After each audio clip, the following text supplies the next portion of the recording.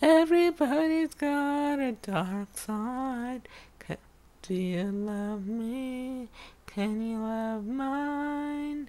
Nobody's a picture perfect, but we're worth it. You know that we're worth it. Can you love me? Even with my dark side. That's the question that Jesus would ask today. Can you love people even though you know something not flattering about them? Let us love the way Jesus would love, without judgment, without any disdain, because we all have some dark side in us.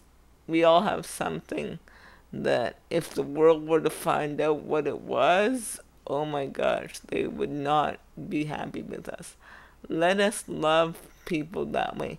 When you find out something about a person, pray for them. Don't gossip. Don't put posts on Facebook or anything about, oh, that person did this, because push your buttons. That particular sin or that particular thing may not be your area of weakness, but it is an area of weakness for somebody. And if we were to find out your area of weakness, then people can do the same thing to you. And how would you like it?